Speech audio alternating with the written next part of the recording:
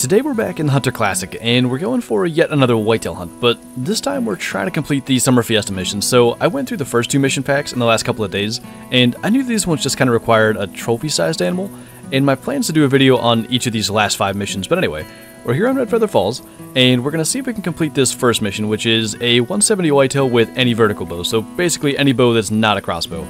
And lately, anytime we've done a whitetail hunt, I've kind of started up at this stand, and I thought we'd maybe save that towards the end. So we spawned down here at the South Lodge, and I want to just kind of walk up through here. This is traditionally one of the best whitetail routes in the entire game. Just kind of go maybe all the way through to this area, and then at that point we'll kind of decide if we want to fast travel down to this stand, or maybe we'll even go down through this area. There's a bunch of different places we can go, but hopefully we can just get our 170 whitetail on the main route. That is not the buck I was calling in. Okay. I don't think... yeah, he's definitely not 170. But there's a really tiny, like, 50 scoring buck.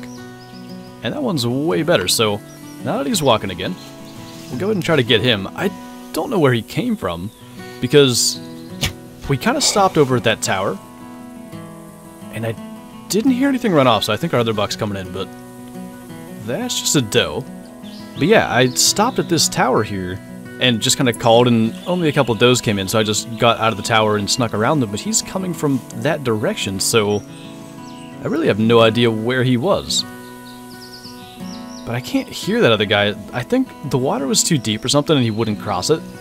So he's not far away, but maybe if he was still on the other side and hadn't started crossing yet, maybe he didn't hear that. So let's just take a look at this guy real quick, and I might have just seen movement there. It could have been him, but 148, and if I did, I don't see it now, but we'll wait and see, because I'd at least like to get that out of the way just so we're not hearing his grunt and tracking him later. But yeah, that's the guy that I thought we were going to be starting with, so worked a little better to start with the 140s, but I'm going to try to get kind of around here so the angle's better. We'll see if we can just get rid of him. There's... oh, that's not a bad moose. What is going on over here? There's a doe coming in. I definitely want to get that guy, though. I mean, he's 165 to 190. I don't think we're going to get away with shooting the doe and not spooking the moose, because I'm not sure how he didn't spook the first time. I guess... what is happening? There's 2 does. If he spooks, we're going to use the gun. And yeah, as expected, he spooked. Unfortunately, I hadn't loaded that yet, but I think we can get him. And we may just fast travel then, I'm not sure. That was a tree. And that's at least another hit, so hopefully he goes down. I just wanted to get him since he's solid. And since there's so many deer over here, it may actually be worth moving anyway, because I'd say we saw a good number of them. I don't know if these 2 does would have been the ones that I called in over at that tower, but if they weren't, that's at least like 6 different deer that have been in this area. But yeah, little 59 scoring whitetail. And hopefully that was enough to bring that moose down. I don't know if we hit anything very solid, but 2 hits might be enough. I'm honestly kind of impressed, because from what the blood said, it was just 2 body hits, and I guess maybe the one in the skull really helped that along, but 187 moose is not bad. I mean, it's not huge or anything, but definitely one worth taking a picture of. And I don't know, maybe I won't fast travel because it wasn't that difficult to track. We'll at least go a little while, and if everything's kind of just fleeing tracks and stuff, then maybe we will. That's a bit disappointing. So I had his track, and he was 80 to 100 kilos, which I was really hoping could maybe be our 170, but we'll be lucky if he's even 110. But at least, since he was heavy, he didn't take that long to track. And it won't be one that we get a track of later and spend forever following. But yeah, I did fast travel. And to be honest, there's been nothing over here, and the biggest reason I did fast travel was to get around a couple of does and cow moose that kept on fleeing like further ahead of me and that would have been spooking other things. But it's been nearly long enough that we can fast travel again, and you can see I kind of went fairly far back tracking him, so we have actually not even any time to wait. I guess we will fast travel down here because it just seems like there's not many whitetail on this side of the map, and we have a grunt there from a whitetail, so maybe that'll be something for our mission. Or not quite. 40 to 65 on that's probably not going to reach 170, but I mean, there could be other bucks in the area. This is a spot where I tend to get several whitetail bucks, and I do see I think 2 different does coming in over here, but I don't really ever come down here later in hunts. I pretty much only start here, so that is a good sound to hear. And it is another whitetail, so blacktail frequent this area as well.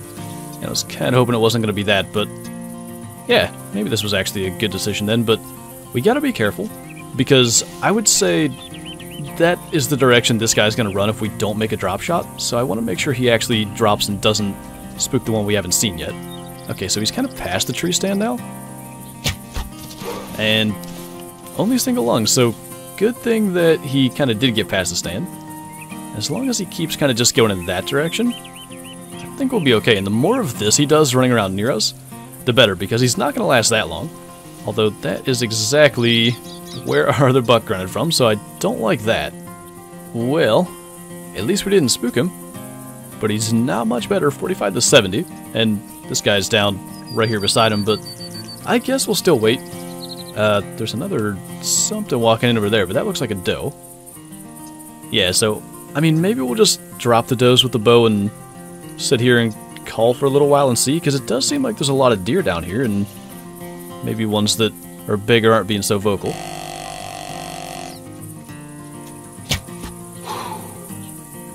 I don't know if maybe it was the first one that we shot that maybe spooked one of the other does, but we only had the one come in, and I don't see any signs of the other one, so I think we're good to drop him, and we'll just kind of sit here and see if anything else shows up.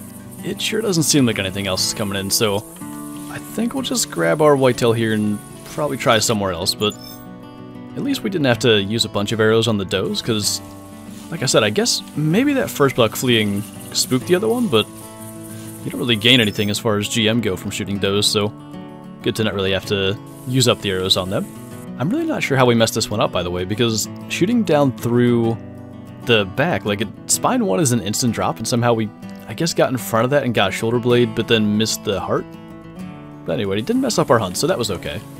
That's a really, really nice looking moose. He's 205 to 230, so definitely going to be a good one. And maybe one that actually replaces one of the moose we have in the trophy lodge, so I just started this hunt. I want to try to get him with the bow. He's going to end up charging us or something.